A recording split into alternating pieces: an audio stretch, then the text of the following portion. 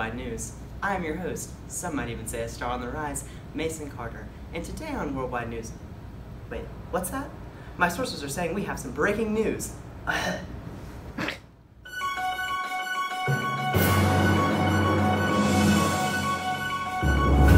My sources say that transgender discrimination is on the rise. As you can see by this infographic, it shows us that 90% of transgender individuals have experienced discrimination in their workplace. These numbers are astoundingly high, and as a community, we must do something to fix it. But before we divulge into an expose on transgender discrimination, let us first view the topic through a literary lens.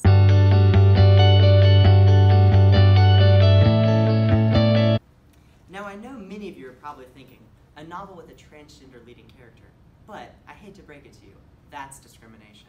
Banana Yoshimoto is a renowned Japanese author known for her unique modernist novels. Yoshimoto used her literary presence to shed light on the discrimination that many people in the transgender community face. So let us now talk about Eriko, a character that represents the masses. In the novel Kitchen, Eriko says, "And then, when I became a woman, they cursed me." In this quote, she uses the connotation of the word curse to show how her community actively rejects her because she chose to become a transgender woman. More specifically, her in-laws she had a strong relationship with. They chose to not share their lives with her anymore because she wanted to be a transgender woman, and they discriminated against that idea. Eriko's powerful message inspired me to divulge into the discrimination aimed at the transgender community that plagues the American workforce. So let us now jump back over to the pressing matter of transgender discrimination in America. Discrimination. Why are the numbers so high? So the main reason for the high number of discrimination in America is the lack of legislation. The only federal implication is the Equal Employment Opportunity Commission, which is derived from the Civil Rights Act. Now this act, while helpful in some ways, generally does not, as you can see by this infographic, only 26% of states have taken the initiative to put laws in place to protect their transgender workers. Now, while that is progress in itself, 26% out of 100 is still a very small percentage, and it leaves very high numbers of transgender individuals at risk for discrimination. As you can see, folks, the numbers simply do not lie. 14% of transgender individuals are unemployed.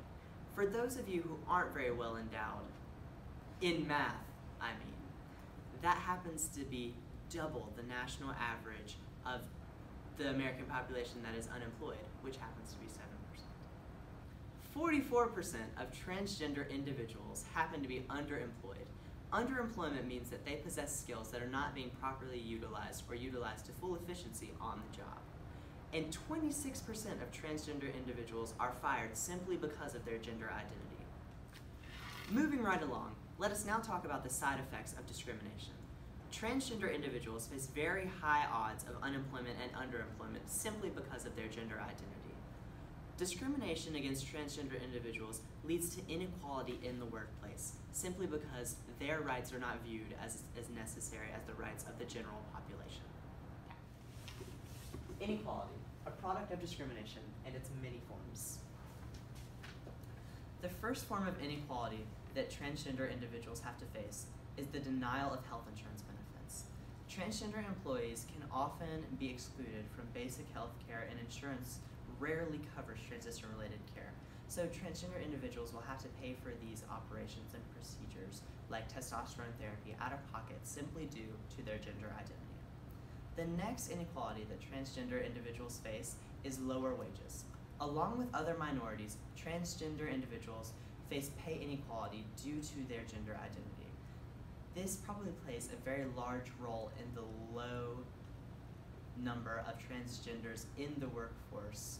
The final and I would say the most important aspect that is unequal for transgender individuals is medical leave. Due to the widespread lack of understanding, many employers will deny medical leave to transgender individuals, and this is very bad because there are many necessary procedures that need to be taken place for transition-related care. The life-altering decision. Many transgender individuals find themselves having to decide between their career and being who they are. They have to deny who they are or face unemployment due to the discrimination and inequality that they will inevitably face.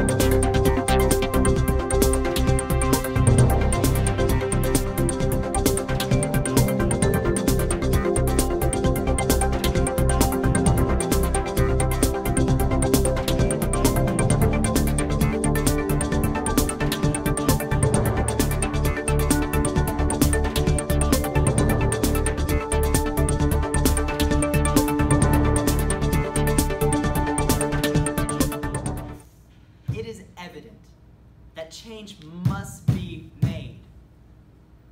Now, many of you only know me as a news anchor extraordinaire. However, I'm also quite the renegade politician. That is why I have devised my own 3-step plan called the, wait for it, Transgender Equality Act. So, step 1 of the Transgender Equality Act, or T-Act for short, is to alter the existing legislation that protects against gender-based discrimination in the workplace. Transgender discrimination is a form of gender discrimination and should be protected under policies already in place.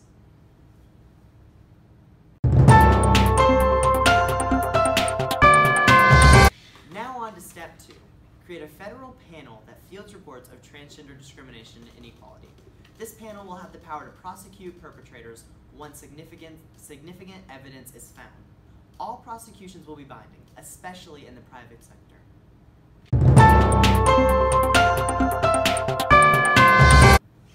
And the final step of the T-Act is to implement informative courses in publicly funded schools to teach children about the LGBT+ community. This knowledge will help America's youth to create a country that gives equal opportunity to all. As we all know, nobody comes into this world with prejudices or discriminates against a certain group, but it's integral that we take these formative years and instill equality and non-discriminating attitudes in America's youth.